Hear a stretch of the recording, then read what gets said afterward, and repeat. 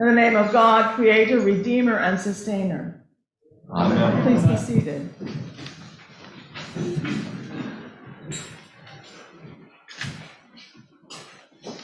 Prepare the way of the Lord, make his paths straight.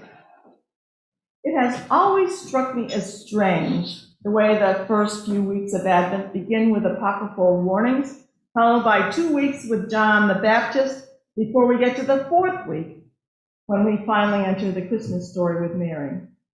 That is, it seemed strange until I remembered there's a compelling and important reason for this looking back. Diana Butler Bass wrote about this time in her recent The Cottage Post. She talks about a muted sense of hope and expectation for the church during this season. She goes on, "These are the 4 weeks that the Christian tradition dedicates to God's vision of justice for the outcast and oppressed, rather than to the ringing of bells, Christmas trees, and Christmas carols."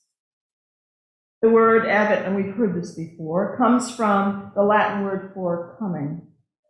It is 4 weeks of preparation, 4 weeks of being alert, 4 weeks of being awake, being present, being prepared for what is to come.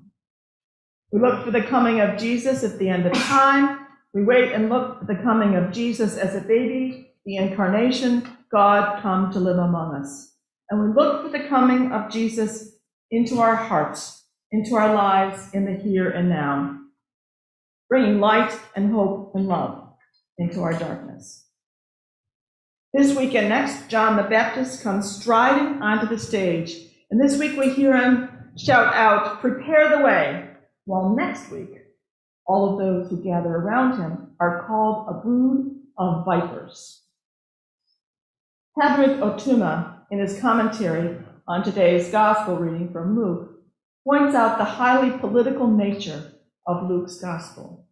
The reading begins by placing us squarely into a particular time and place in history, naming for us Emperor Tiberius, Pontius Pilate, Herod and his brother Philip, along with the high priests Annas and Caiaphas. All the key protagonists of the story named and introduced in this 3rd chapter of Luke's gospel. Ó Tuama tells us Luke's text drops us into actual events, describing in detail the political landscape of the time and the complicated dynamics of conflict in the politics of the day. In it, we find all the push and pull of local governing authorities, which are really only puppets of Rome, all of them gathering and claiming their own piece of the pie. And all those familiar names dip us into their time and story that they tell. And we are called to listen, to let their stories and their time speak to us and our stories and our time and our particular circumstances. We can easily miss the point of the stories unless we realize that what was is now, and what will be is connected to us, to our time, and to our circumstances. There's something very powerful and intrusive about John as he comes out of the wilderness. And I imagine him coming out, waving his arms and shouting loudly. He is the son of the priest of the temple, Zechariah and Elizabeth, a cousin of Jesus, as we hear in Luke, who was born only months before Jesus. And Luke tells us that John leapt in his mother's womb as Elizabeth greeted the newly pregnant Mary.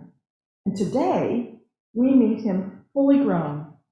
There's no way we can miss his coming. There's nothing quiet about John's entrance onto the scene. He is not soft or gentle. And he insists on being heard, insists on being listened to. His invitation is a shout, as he quotes the prophet Isaiah. Prepare the way of the Lord. Jeffrey Bromley, in his dictionary of the New Testament, writes about John. He says conversion is the core of John's message. John, Bromley says, demands a turning to God as God is turning to us. And Luke tells us John comes proclaiming a baptism of repentance for the forgiveness of sins. And the word for repentance used here is the Greek word metanoia, which, as Judith Jones tells us in her commentary on today's gospel, is not a mere regret for misdeeds, past misdeeds. It means far more than saying, I'm sorry and please forgive me.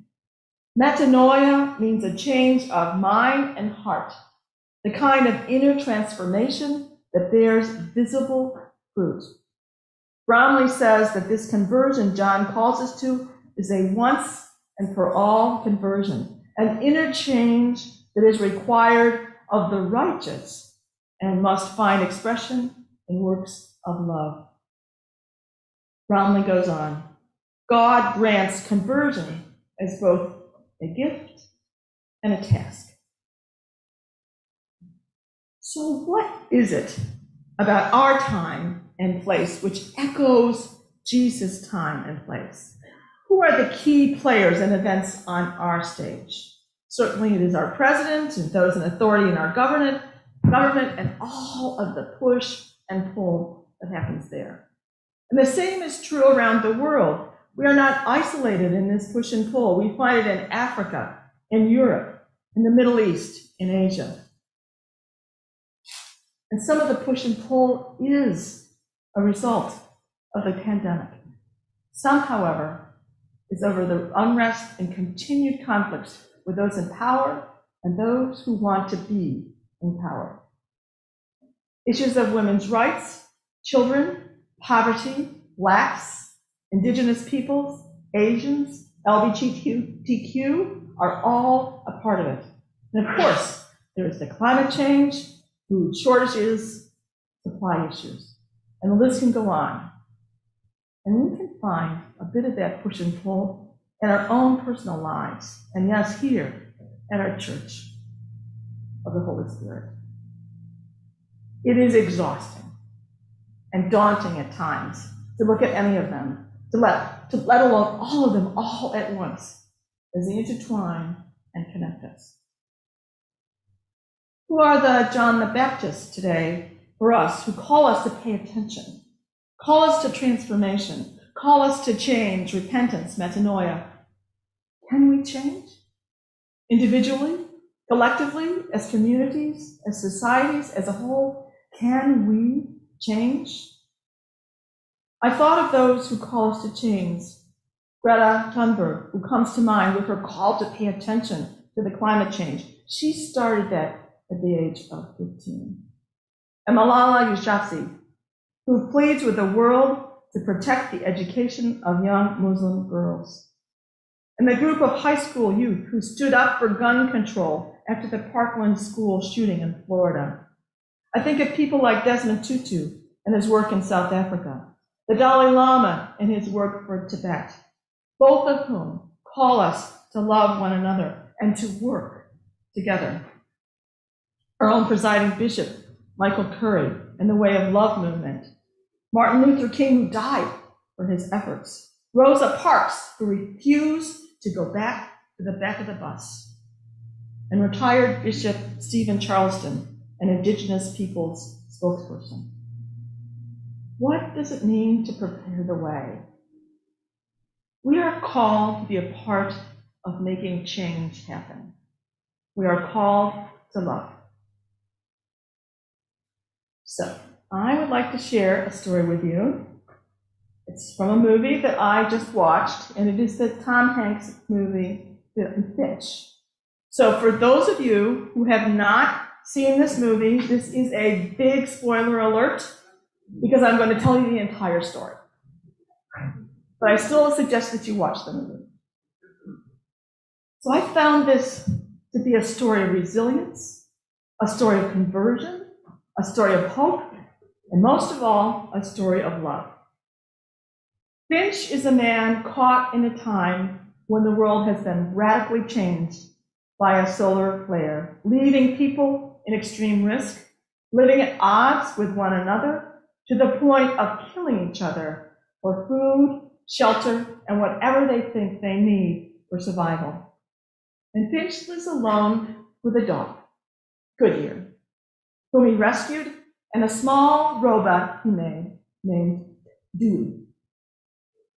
Finch knows he is dying of radiation poisoning, and he needs to find a way to keep Goodyear, his dog companion, safe after he dies. And not trusting any other humans, he builds himself a robot, an AI, whom he hopes he can train to care for his companion. And the story unfolds with moments of humor as Jeff, because that's the name the AI chose for himself, learns to talk and walk and interact with Finch. And we learn, along with Jeff, about Finch's own journey. And we see Jeff develop a personality. He is clearly learning more than just what to do and how to act. Because of the increasingly dangerous and difficult weather conditions and lack of a reliable food supply, old, scavenged, canned goods, as nothing can grow in the sun, which burns everything alive. You see Finch at one point standing in the shadows, putting his hand out and getting burned. Plus popping popcorn. So Finch decides to take them to San Francisco overland from St. Louis in a converted rattle-trap of an RV. I don't know how it stays together. As Finch clearly becomes sicker, he does not see the humanity growing in Jeff. He does not see that all of his stories about life, told through revealing his own personal stories, his conversations that he has with Jeff about trust and how it does and sometimes does not work, is changing Jeff.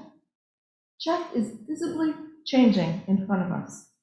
Jeff learns to drive the mobile home and eventually takes over as Finch moves closer and closer to death. Within 400 miles of San Francisco, Jeff runs into a butterfly with the RV, a monarch butterfly. The world here in this place is still alive. There's hints of green grass growing. They discover that they can leave the RV without protection. And celebrating this incredible time in the sun that is safe together, Finch, Jeff, and Goodyear spend time with a canned food picnic under an umbrella. And then Finch teaches Jeff how to play fetch with Goodyear, one of Goodyear's favorite things to do when he was inside, and now for the first time outside.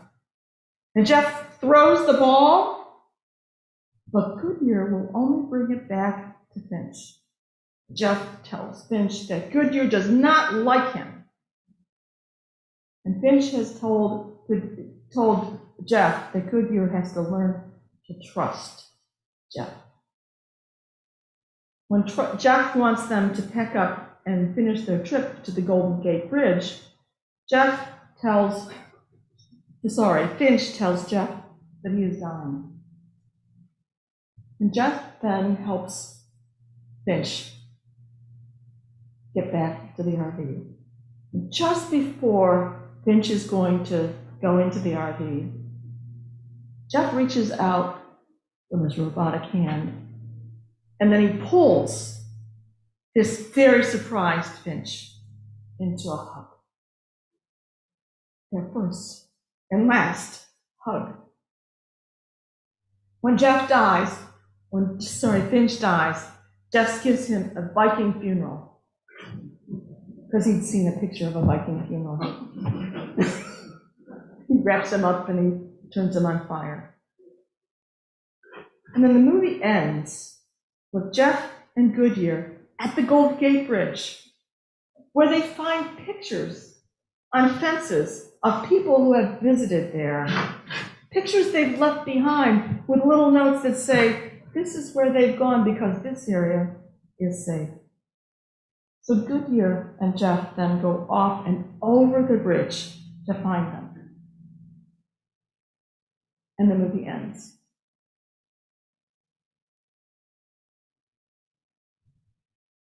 How will we be a part of any change that is needed? How will we love? How will we live together in hope and bring light into the darkness?